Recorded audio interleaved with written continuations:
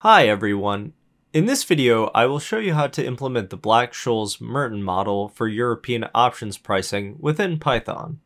Before we get started, let's review the packages we will use, which include math, scipy, datetime, numpy, and matplotlib. Let's start by defining what an option contract is. Options are a contract that allow the buyer of a contract to buy or sell an underlying asset at a specified price. A call option allows a contract holder to buy an underlying asset at a certain price, while a put option allows the holder to sell the underlying asset at a specified price. I think the best way to actually get a good idea of what an option is to go through an example. Let's say we have today's date, November 24th, 2021, and we decide to buy a call option, specifically on Apple. What the call option will allow us to do is it allows us to buy 100 shares of Apple at the expiration date, which is January 17th, 2022. The initial cost is quoted as $1.58. Now, when we get this quote, we need to multiply it by 100 because it's for 100 shares, which brings the total cost to $158.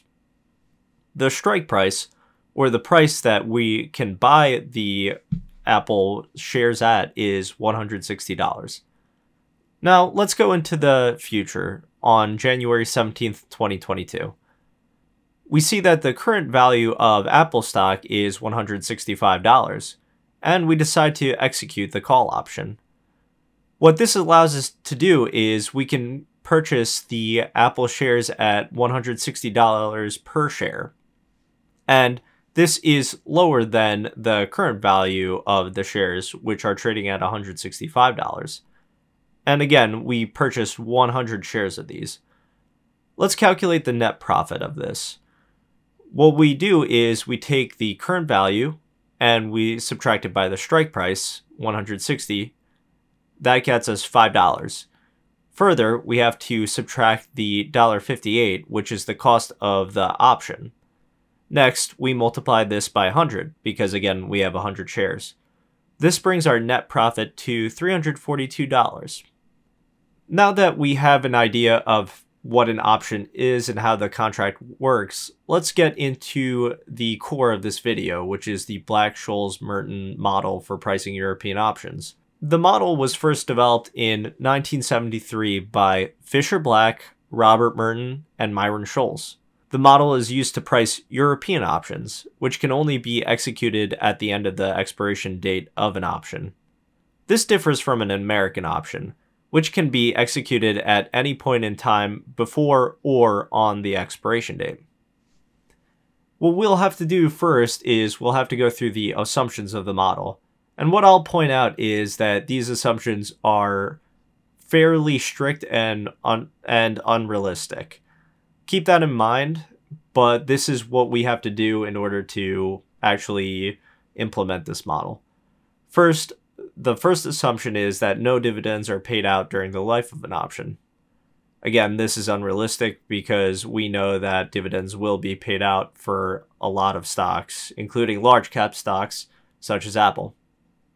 Next, the model assumes that the returns follow a random walk. This means that there's no real great way to predict how the stock price will move over time.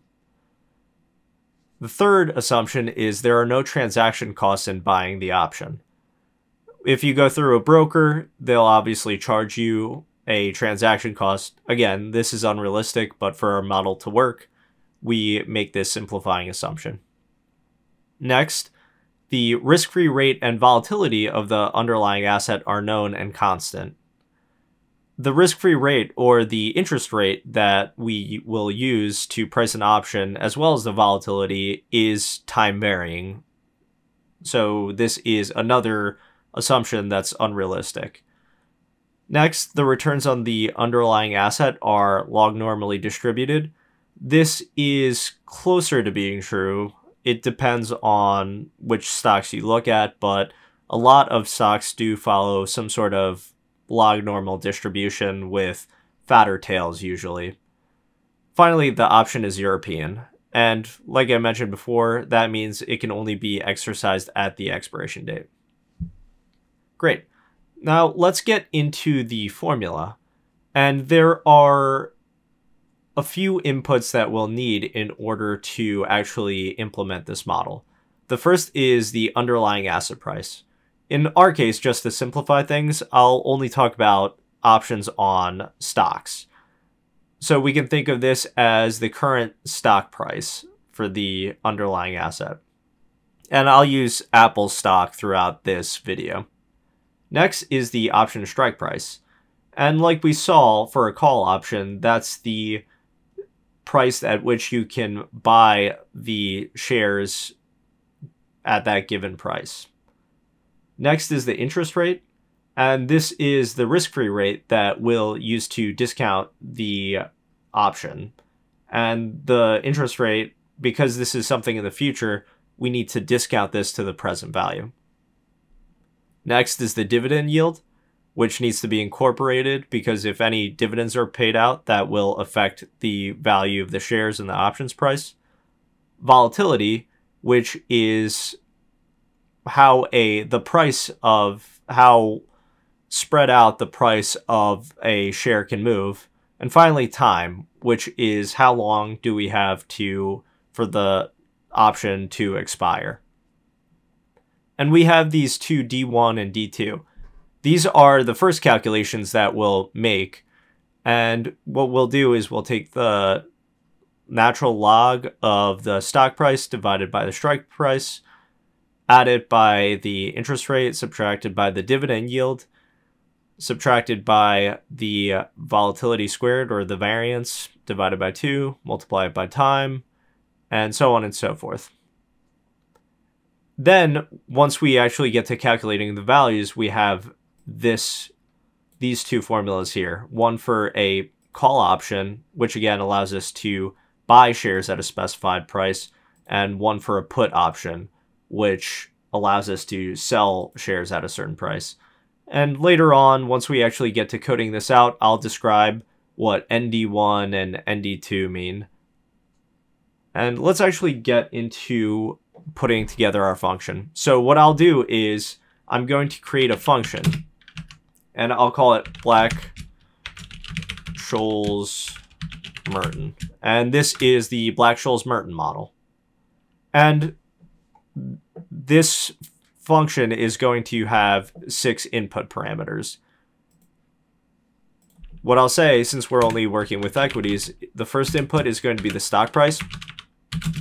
Next is going to be the strike price. After that, we have the interest rate, which I'll just call rate. Time, which is how long the option has till expiration. Volatility. And finally, dividend. And what I'll do for a dividend is I'll put in a default value, which means that in some cases there are stocks that don't pay dividends, and the default assumption will be, when somebody's using this function, that the stock does not pay any dividend. What I'll do next is I'm going to calculate D1 and D2. And let's do that right now. We have that in here. Then we'll have to actually calculate the value of the call and put. And this gets us back to the ND1 and ND2. And what these are is we're going to call the stats function from SciPy to return the cumulative normal distribution function. And this ND1 and ND2 is the probability that an option will be exercised in a risk-neutral world. And we'll need that to return our estimated price of the call option, or the value of the call option, and the put option as well. Finally, what I'm going to do in this function is I'm going to return a list. The first portion will be the call, and the second will be the put. Let's run this. Great. Next, what I'll do is I'll also put in an explanation here. And if we have somebody that's doesn't quite know about Black Scholes, or maybe this is their first time using Python, they can use the help function on our function to explain this.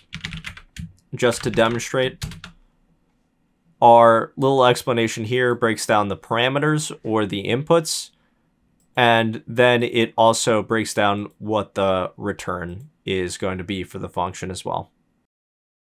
Okay, let's actually write out our function now, and let's try this out. What we have for our function is we have a option that we're looking to value, or two options, with where the underlying price of the stock is $105, the strike price is $100, the risk-free rate is 5%, there's 1 year until expiration, the volatility is 25% on it, and the stock does have a dividend yield too as well. And we have the value of the call option here and the value of the put option here. And we can also check this. I highly recommend using Wolfram Alpha's options calculator. I think they do a great job, but there are plenty of other calculators if you've used any. And let's just take a look at this. We have all the same inputs put in here. And here we have the value of the call option, $14.93, and that lines up with our calculation. We can also check the value of the put option, and the value of the put option is $6.10, and if we round up, we'd get 610. Our formula seems to be working well, and I highly recommend using Wolfram Alpha if you have any calculations. They have so many different calculators that you can use. Okay, moving on. Let's describe this. And if we have the Black Scholes function, we have the call option and the put option. And just to get everyone used to the nomenclature, when the price of the underlying asset is above the strike price, for a call option, it's called in the money. In terms of the put option, it would be out of the money. And you would, at the end of the expiration, if the option were in the money, then you would exercise it. For the call option, you would end up exercising it, assuming the transaction cost makes sense. But for a put option, you would let the option expire worthless. And if this were changed, where the underlying asset were $95 and the strike price was $100, then the option would be in the money for a put option, and it would be out of the money for a call option, meaning that you would exercise the put option, but you would not exercise the call option. And finally, if the strike price and the underlying assets price are the same, then it's said that the option is at the money.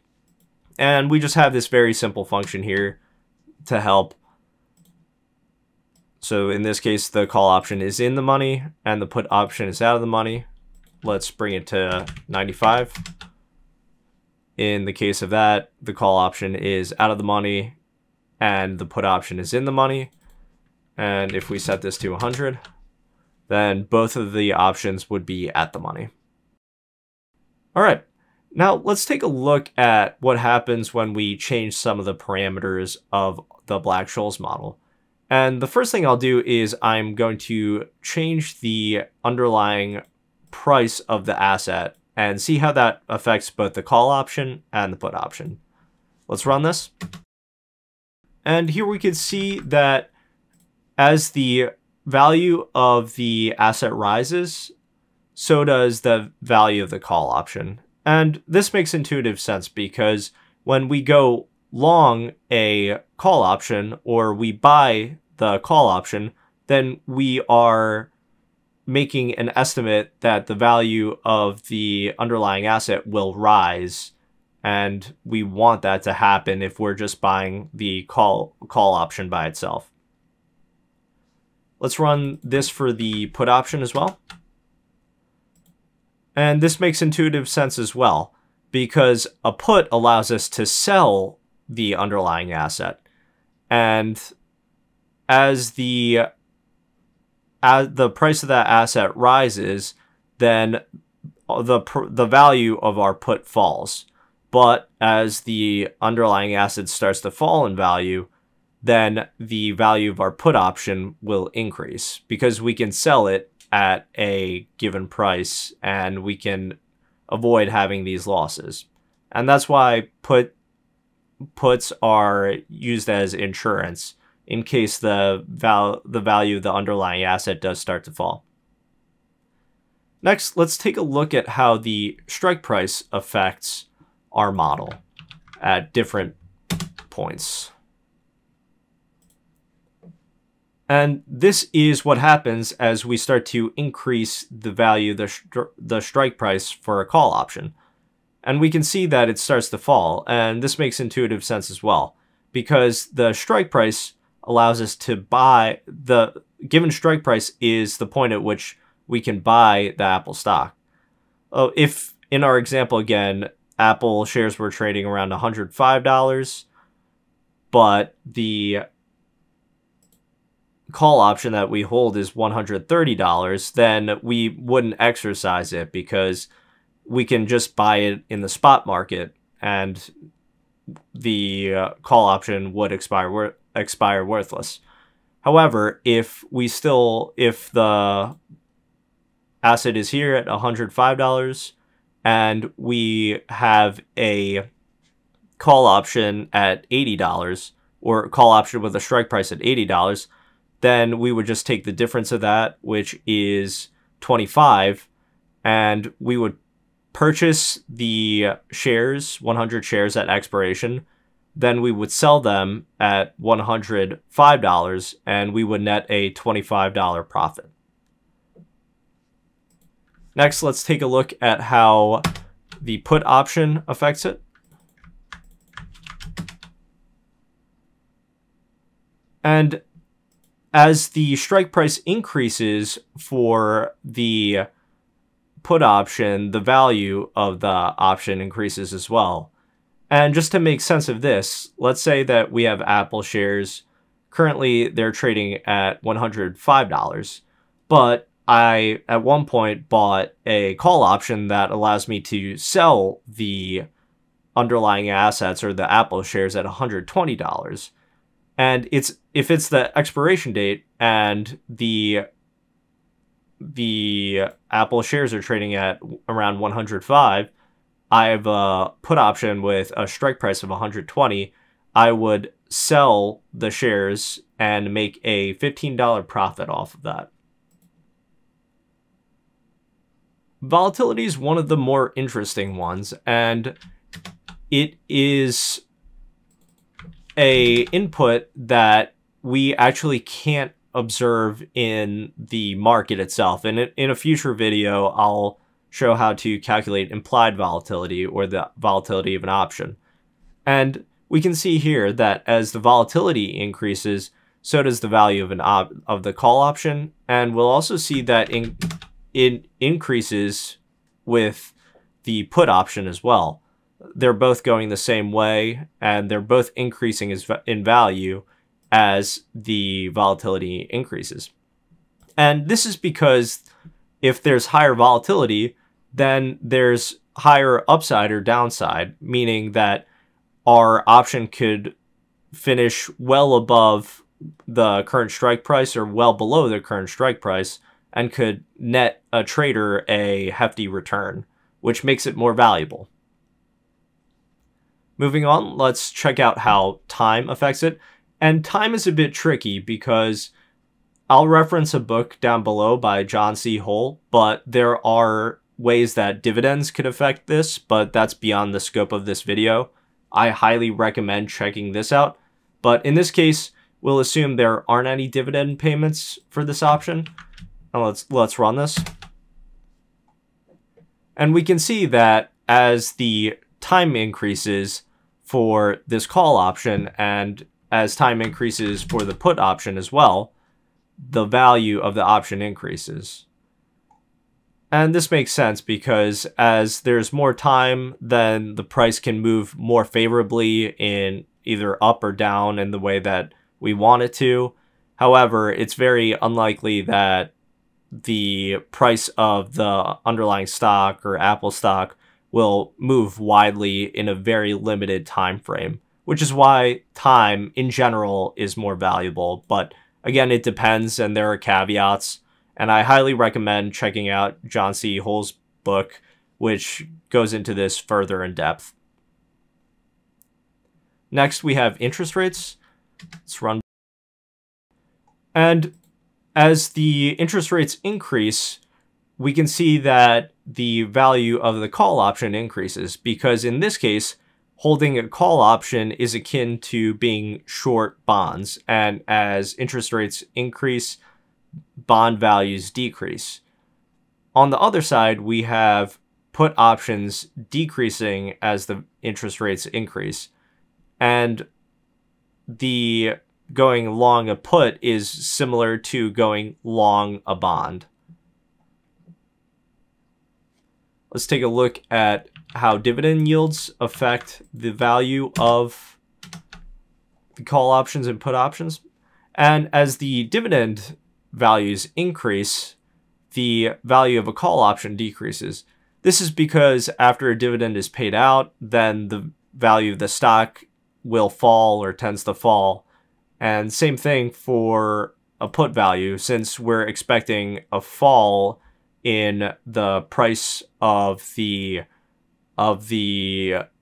shares after it goes ex-dividend, then the value of the put should increase as well. All right. Finally, let's compare the Black Scholes Merton model to the live market. And what I also need to do is, before we get into this, I need to calculate the annualized days for the expiration. And it's going to take two parameters, date 1 and date 2. And once we input these, then we're going to return date 2 minus date 1 dot days divided by 365.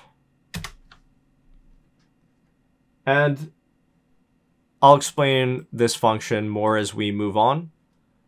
And what we're going to do is we're going to take a look at the value of a Apple call option.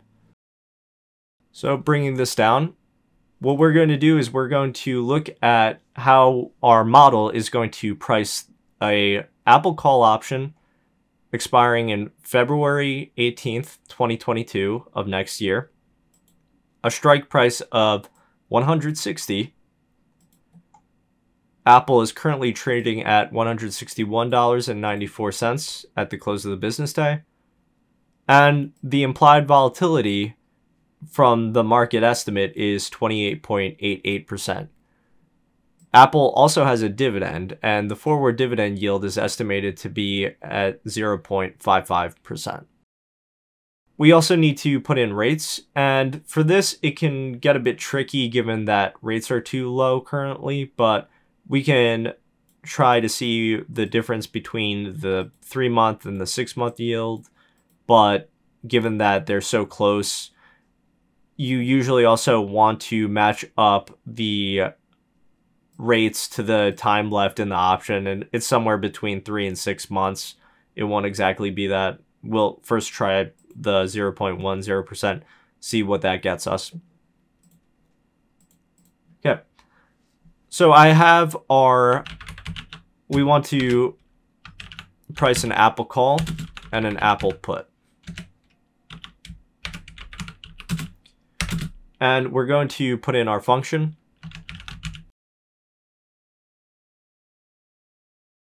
Okay, I have all my inputs put in, the stock price, the strike price, the estimated current risk-free rate, using our annualized day functions, just for everybody to see. If I just copy and paste this down here and run it, this is the annualized number of days between today and the expiration date. I will note that usually people use 252 days, which is the number of trading days. But when I was working with this model and pricing it, the 365 actually got me a lot closer to the actual value. So I chose to go with 365 in this case. And we'll do that here. The estimated volatility, the implied volatility, and finally the dividend yield. All right, let's run this. And then I am going to print out this little blurb here, and let's run this. So our model estimates that the value of the call option is $9.90, while the value of the put option is $8.13. Let's compare this to the actual market. And I have the call option brought up here. And we can see that our model estimates right at $9.90. And this is the current bid price, while the ask price is $10.05. So in reality, the actual value, the last price can be a bit obscured depending on how liquid the options are. But in reality, the value would be somewhere in between here. And let's take a look at the put value. If I go down right at 160, so it should be somewhere between $7.80 and $7.95. And ours was a bit higher, which is not unusual to see, but our call option is in the range. Our put option is a little off, which, again, isn't too big of a deal because it's relatively close. It's about 20 cents off. Well, I hope that this video was helpful. This was a abridged version and more showing how to implement the Black Scholes model within Python. And to get a far more in-depth take on it, I highly recommend this book, Options, Futures, and Other Derivatives by John C. Hull. And there are different editions floating around. This is the definitive textbook for anybody that's looking to learn about options or derivatives in general. Highly recommend it. I had to read it in my underclassmen year, and I also read it while I was studying for the financial risk manager exam. I also recommend videos by a channel called Bionic Turtle. The proprietor is great. I use this product. I think he does a great job. He has a few things for free. If you're studying for the FRM or CFA exam, you can also purchase his products, which go far more in depth. But any of his free videos are awesome as well. And finally, just some websites where I actually got the information from. Yahoo Finance, it's a good source for data.